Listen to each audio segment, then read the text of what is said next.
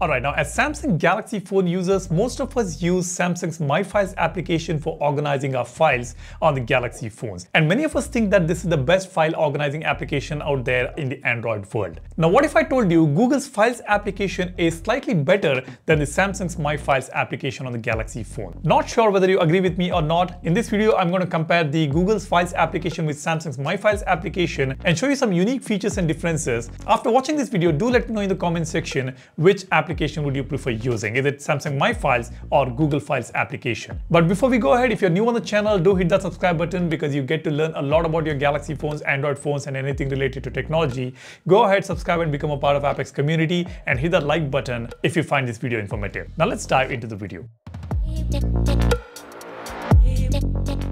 First, the user interface. Both the applications offer a very simple, well laid out design. All that we need is quite well accessible on the homepage itself. We've got recent files on the top, then we've got categories, then we have got storage options. Now under categories, you can see we've got images, videos, audio files, documents, and downloads. On Google Files application, we have got an additional option, app list. We'll be able to directly access the application list right here, whereas on Samsung Galaxy phones, we have to go to manage storage, then tap on show more, and then you tap on the applications. That is when you get that entire list. So there are about 3 to 4 steps involved on My Files app to reach the app list, whereas on the Google Files application, we have got it right there under categories. Now let me just open images here. As you can see, on My Files application, the entire list of images will show up right here, whereas on the Google Files application, we have got folders right on top. It is very easy to navigate to different folders that we have got on the phone, which is not possible on Samsung's My Files application.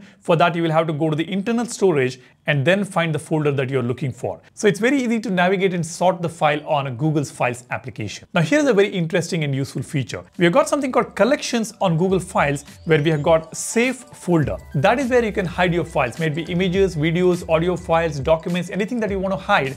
You will be able to hide it right there inside that save folder. And when you hide the files, it will not show up inside this Samsung's Gallery application, which is pretty good. And what's more interesting is it will also not show up inside Samsung's own My Files application. To hide the files, all you need to do is just open the file, tap on the 3-dot button, tap on move to save folder. Once you have moved it, it will not show up inside your gallery. It will not show up on Samsung My Files application. So we have got a hidden folder within Google's Files application. Of course, we do have a secure folder on Samsung Galaxy phones, which is good enough, but it's great to have a second option within My Files application. Anything that you want to hide, go ahead and just hide it inside the application itself. Now, if you want to scan a document on Samsung Galaxy phones, usually we open the camera application, point the camera at the document that we want to scan, and the phone will recognize the document. It will take a couple of seconds, and you tap on the scan button, take the image, and then adjust the borders, and then save that image. So that's a pretty long process. But if you have Google Files application,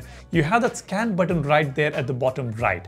Just tap on that, the camera will open up. You've got manual and auto capture. The auto capture is pretty interesting. What it does is it will automatically recognize the borders of the document and captures it. You don't even have to press that capture button.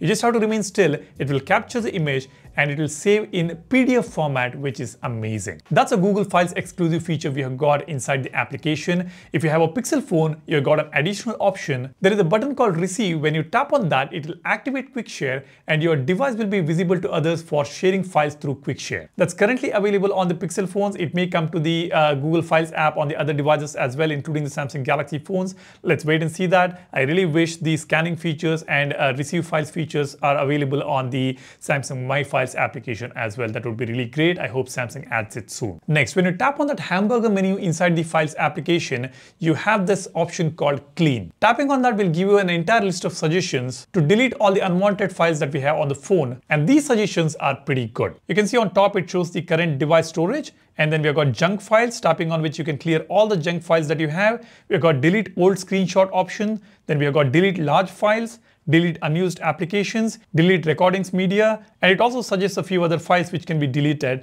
And you can see at the bottom we have got Google Play Protect, which is on, it says. So within this file also we have got Google Play Protect, which will scan the applications and files for any sort of threats. So that's a fantastic feature we have got. Now cleaning the files on My Files application is also not that bad, but the kind of suggestions we get on the Google Files application is just next level. Next, when you go to settings inside Files application, we get an option called Pause Search search history.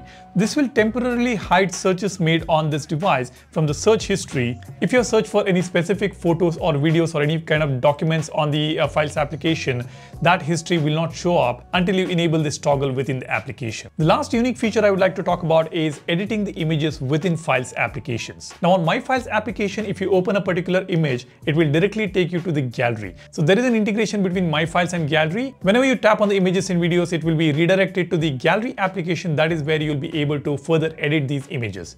Whereas on the Google Files application, when you open an image and tap on edit, it will take you to the Google's editing options. We have got Magic Editor right there at the bottom left, and we have got some AI suggestions there, and we do have all other editing options offered by Google within Files application, which is fantastic. So on Galaxy phone itself, you will have both editing options. From Samsung, you will have it within the gallery, and the Google's Magic Editor and all other Google editing options will be available within Files application. These are some amazing features that we get on Files application, which is unique to it, and some of them are of course available on the Samsung's My File app as well, but many of them are unique to Google's Files application. I really like the scan option that we have at the bottom right, and the clean option to clean all the unwanted data that we have on the storage is just next level on Google's Files application. Now it's time you guys let me know which application is better for you, and any particular feature that interests you the most, drop a comment and let me know. And if you want to add any other features which are unique to the My Files application or Google Files application,